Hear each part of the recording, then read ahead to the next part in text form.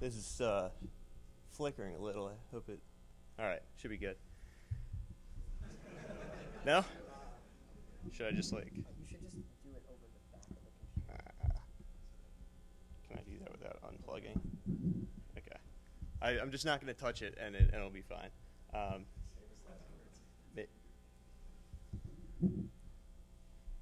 We good? All right. There you go. All right, yeah. So thanks to Boku for putting this on. This is a really awesome venue to give a talk on, and I'm excited to close out the first day of Backbone Conf Part 3. So yeah, the title of the talk is Database JavaScript, and I sort of left the talk title a little vague just because I wasn't sure exactly what all I was gonna cover in this talk. But I knew it was going to be data related, and it was sort of a play on. Clicker does not work. Actually, sorry, 1 second. There we go.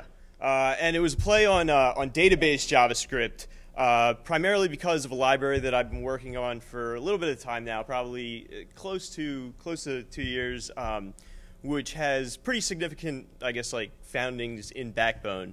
And the library is called Bookshelf.js. And I'm just curious, has anybody heard of Bookshelf?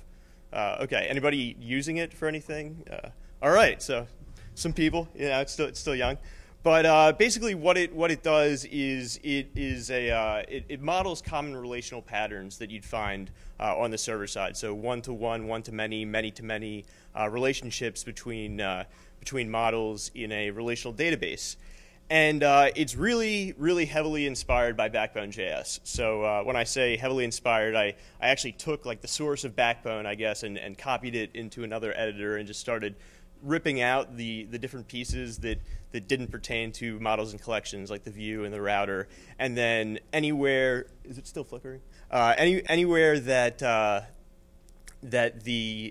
where you would be hitting a RESTful API with like a AJAX request with jQuery, replaced it with another library I've been working on called Connects.js.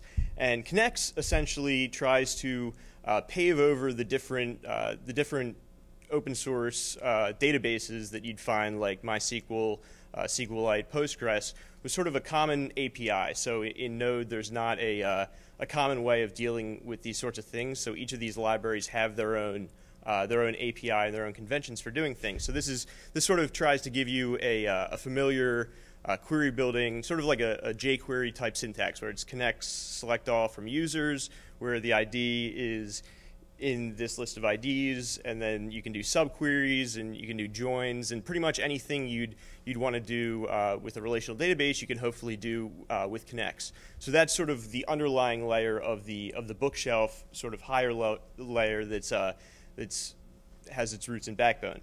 And just an example of how similar it looks, that once you initialize a Bookshelf object with the Connects object, you get Bookshelf, so you model extend, and instead of a URL, you have a table name, and then you can add methods which sort of determine what the different relations are.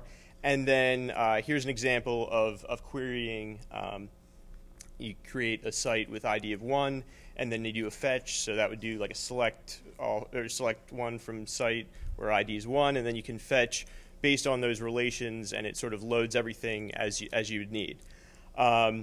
And so the idea here, it was first, there are two sorts of things. One was that I've been working with JavaScript, and I liked working with relational databases, but it didn't seem like there were that many good options in Node. So I thought maybe it would be fun to try and build one, I guess, so that I could work with patterns that I liked from Backbone with the models and collections, but on the server side with Node.js.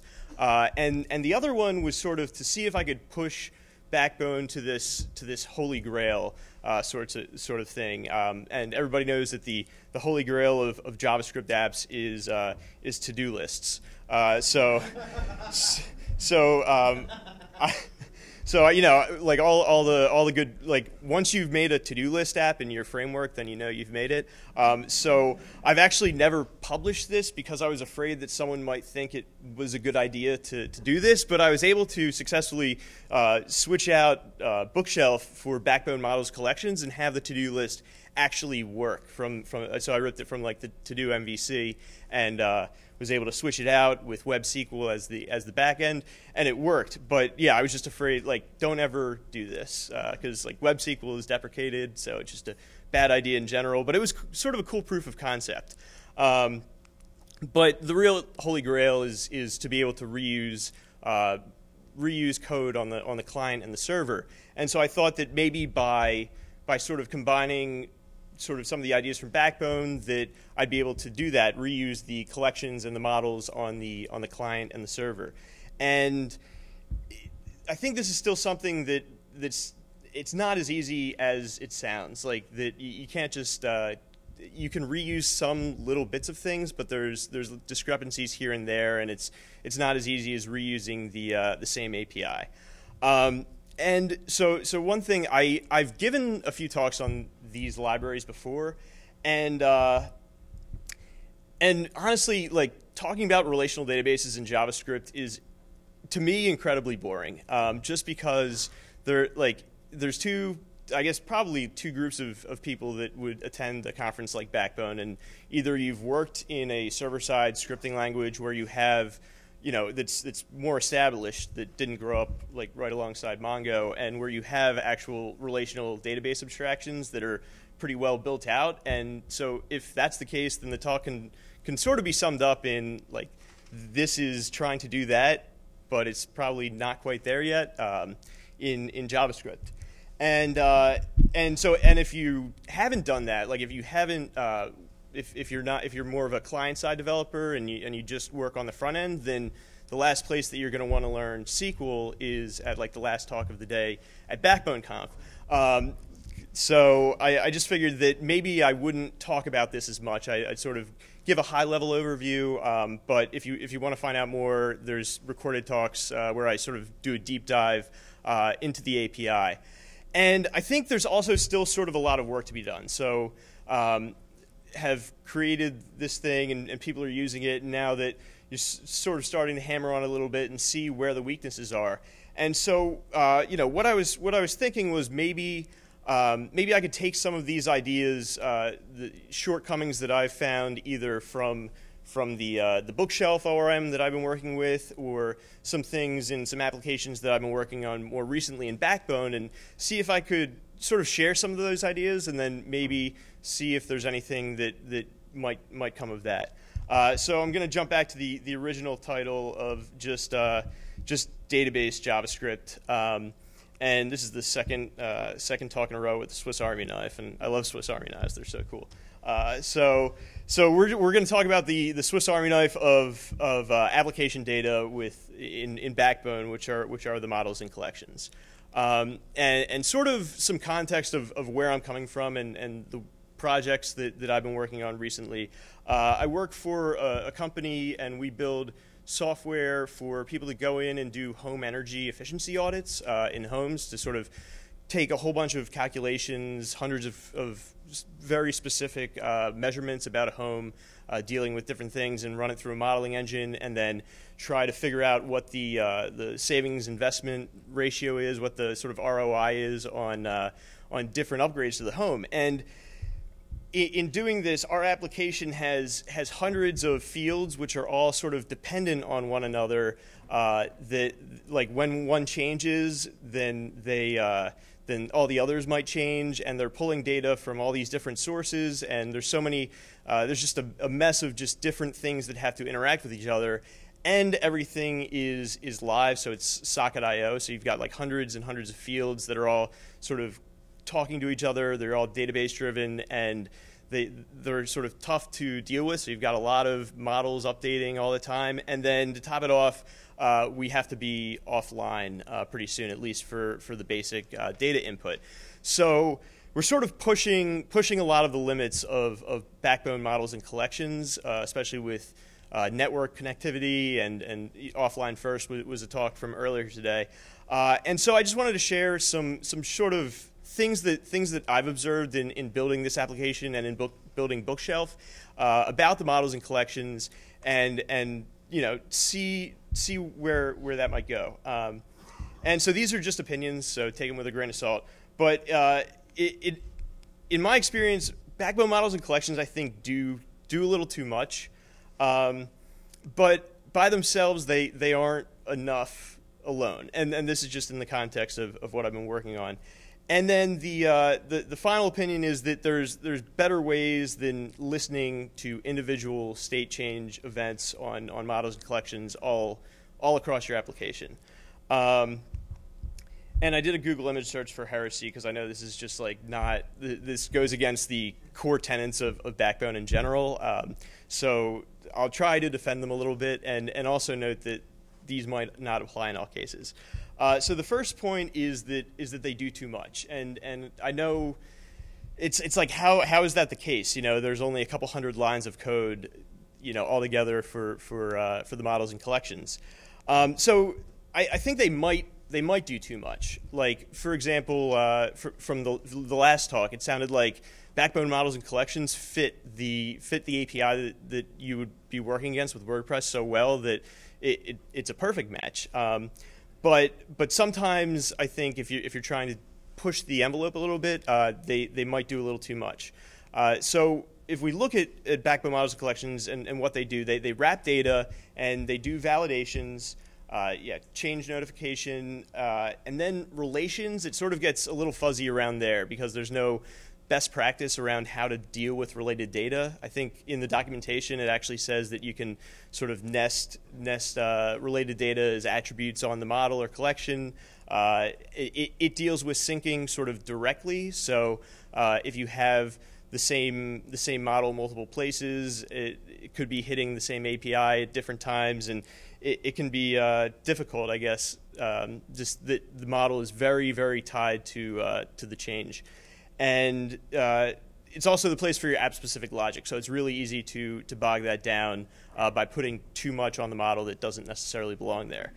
And then the collections, they wrap the models, which is great, but they also have very tight ties with the models. Like the model's URL is driven on the collection, so there's a direct reference there. And maybe you have nested models, or it's sort of up in the air how you should structure your models and collections. And in my mind, what they should do, or what in our case they've been better suited to do, I guess, is for the models to just wrap data and deal with getting, setting, to have limited change notification, and to also return sort of external relations based on the attributes. So they don't actually store them, but based on what the ID or what other properties of the model are, you can return these external things. And then all the collections do for us is to just filter the models straight up. So we stripped out a whole bunch of the functionality there.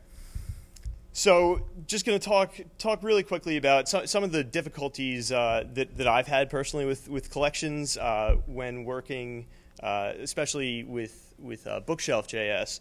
And the first is that collections, and we've seen this code from earlier today with Jeremy's great walkthrough, but they have a API very similar to JavaScript arrays. So they're very array-like: length, pop, push, shift, all the familiar ones.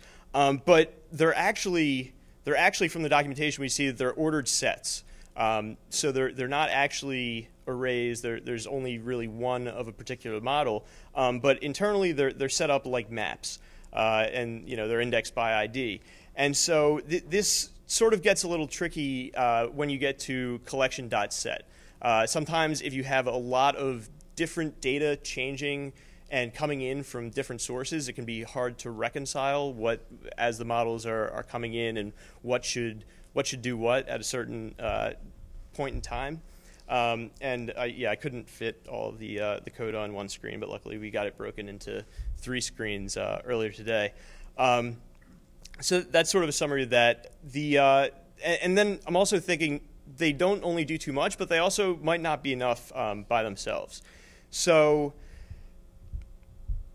it's easy to have multiple sources of truth. So the fundamental idea behind Backbone is that you don't want to be serializing state in the DOM.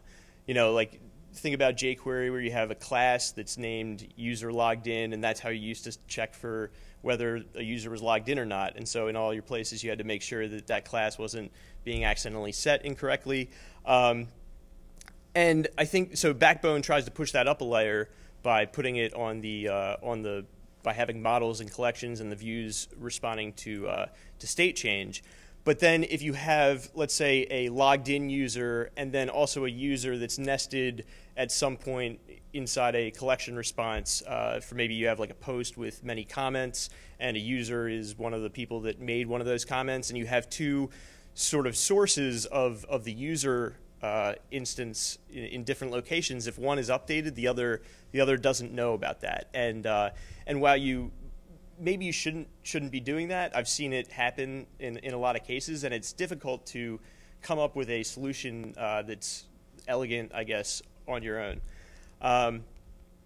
So that's as I mentioned, the object identity issues is similar. That maybe you go the other way where you are referencing the same user from multiple places, and then you don't actually want the same user object that you're maybe mutating some attributes on that aren't actually the attributes is the wrong word, but you're just sort of fiddling with this model, and it's supposed to be a different instance than this other one, but it's the same because you wanted to make sure that we solved the other problem, and you can run into some issues there. And really it just boils down to that there's no definitive place of knowing what data exists in your application. Like in our case, models, there were so many different models that dealt with one another that changes were sort of passing through, and it was very difficult without sort of a predefined space to deal with all this. How would you know what's actually in your app at one time without globals? So better than change events, better solution. I don't know about this one.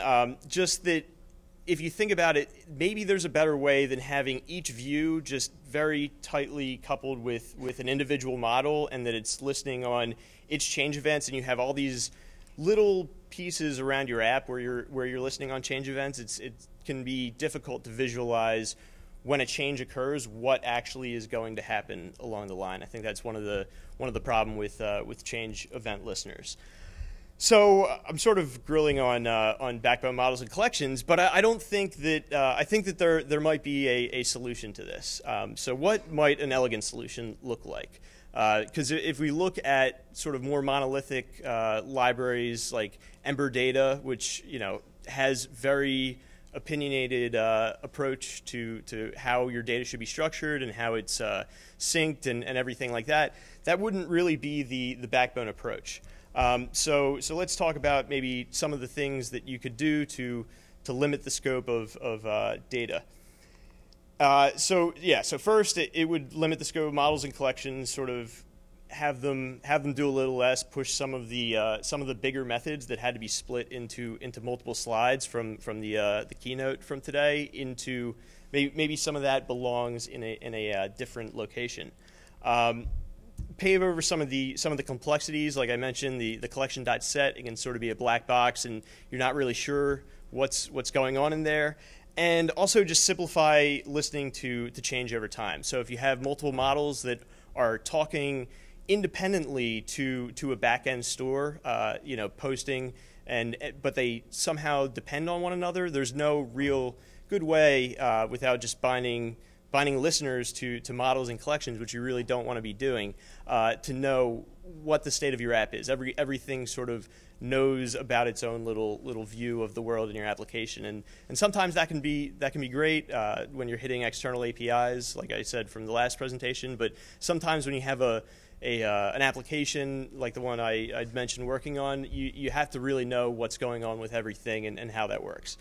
So in my mind, what this would look like is having sort of a backbone.session where it's just a single store. So you can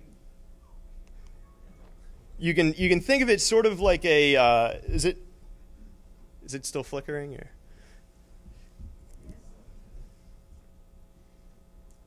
I think I dropped my computer once and it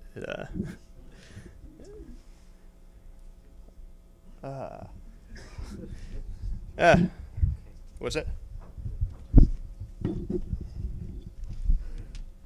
So anyway, as Adam's fixing it, the backbone.session, you can think of it sort of like a session cookie, where it's something that's very temporary. It would only live until the application is refreshed, essentially, and it would also be similar to backbone.sync, where everything sort of pipes through one individual source in the app. So every change that happens would go back through the backbone.session and then come full circle back out to the models and collections.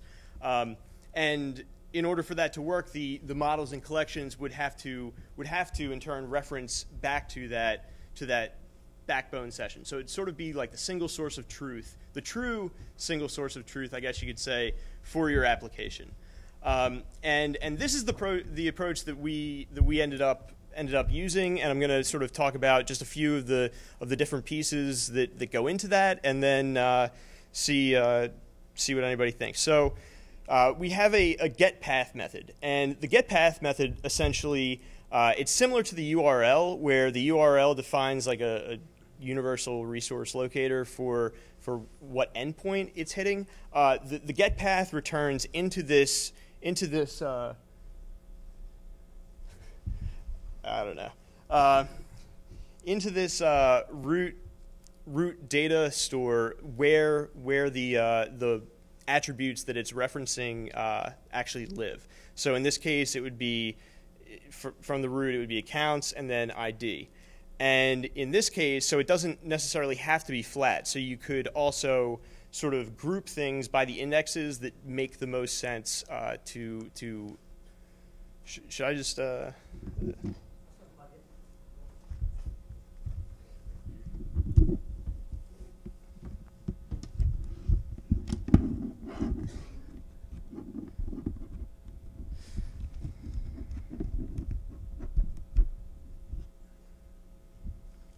All right, hopefully that's better.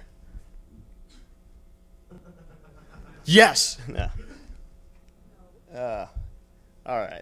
Well, there's only a few more minutes, and then we're done. So, so it doesn't have to be it doesn't have to be flat. You can index things by what makes the most sense, I guess, based on how you're working in your application. So, for example, you're never really going to look up a post if it lives inside a site. Then you're only ever going to look it up inside that site. Or if you have a comment that lives by a post, you're never going to look up the comment by its primary key, because there's no place you're really going to know that. And if that is a common pattern, you can sort of have that indexed and what.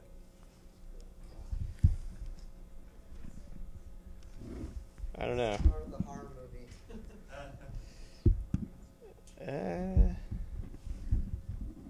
What do you think?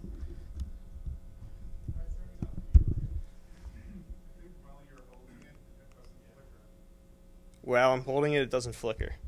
Also stand on one foot.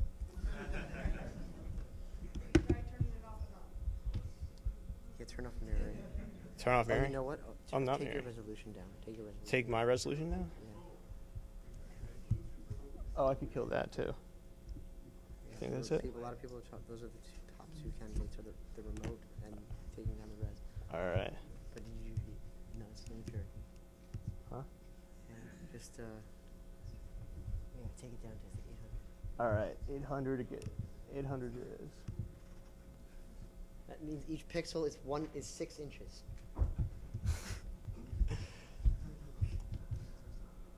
All right. Let's see where I was. I'm sorry.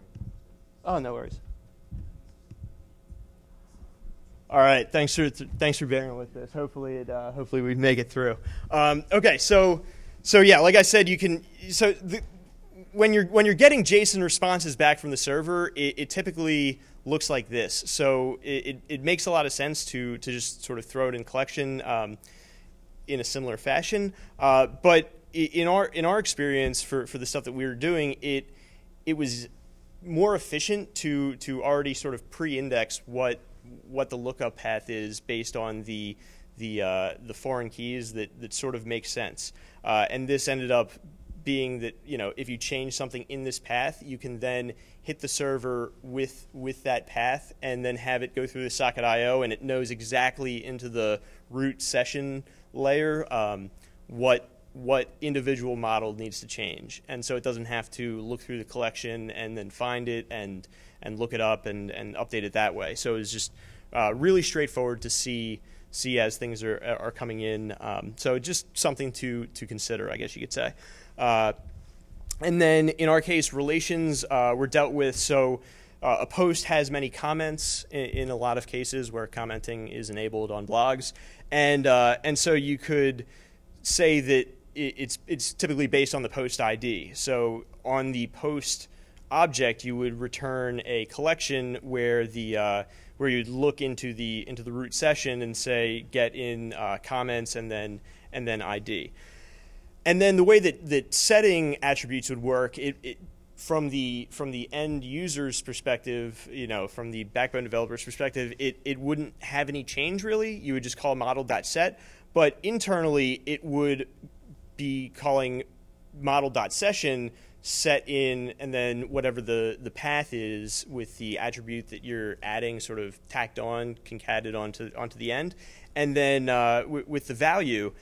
And so then it would sort of go back into the root layer and refresh the different views that have that path, as well as it would be sort of the single source where we would have it go to our socket IO layer, or it could be Ajax depending on which piece of data we were dealing with.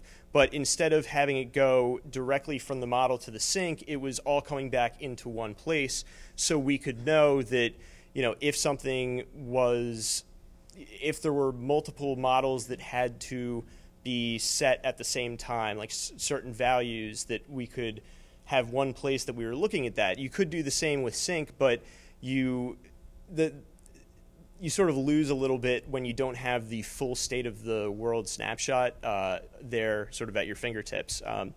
So what this ended up gaining us was it just drastically simplified collections. And I was sort of going through the Backbone source, seeing where, if there were a store that dealt with a lot of the things that are dealt with in Backbone collections set method, what that would sort of gain, and it ended up stripping out a lot of code. I didn't get it all quite working, but it seemed pretty significant what all it was taking out. And really, I think the best thing about it was that it was really easy to reason about. If you have the entire state of the world of your application in one place, you can just sort of look at what everything is, and as changes are coming in, you can, to Jeremy's point earlier about the changes being synchronous in Backbone and how that's really easy to reason about, because you don't have to worry about the fact that you set something and the value might not be set on the next line. It's really easy to sort of see when it's coming in, where it's going, and just have everything going through a single source of truth. And then it's also been pretty easy. We haven't gotten quite there yet with the full application, but to sort of flip that bit into offline mode, to when the socket goes offline, we have one place that we need to deal with that, and we also know what the state of the world is. So when we need to go into when we need to serialize the entire application and store it in local storage, we can just do that. And we are looking into PouchDB a little bit, so the hoodie presentation was pretty cool today. But it makes it a lot easier to reason about. So sort of something that's very simple for Backbone, I guess, that acts similar to sort of a central source of truth, like what we heard earlier today with the hoodie application. So I sort of picked out just a few little bits of code just to take a quick look at that might illustrate some of these points. I didn't quite get it working into a full Backbone plugin yet. It's sort of been tricky to strip out what's not application specific. But this is sort of what the different methods would look like. Similar, like a mix-in similar to the way that the events work. Like this is something you would mix into the prototype for the collection or for the model. And so you can sort of create a reference between this root session, and it essentially proxies all the events and passes them through to the model and collection, which it's sort of acting. I guess the models and collections backbone in this instance become more of like a proxy where they have application specific methods, but they aren't the actual data. So the attributes are living somewhere else, unless you end up calling deref. So if you want to, let's say you have a user and you're editing their username, but you don't want that username to actually change in the root until you've hit submit. You can sort of cut its ties with the root session that you're dealing with and edit it locally, and then maybe save it and sync it with the root session after that. And so this is sort of a little bit of what the model looks like. Again, I'm not sure if this is all entirely correct. It's quite close, but sort of just pulled out a few specific bits of code.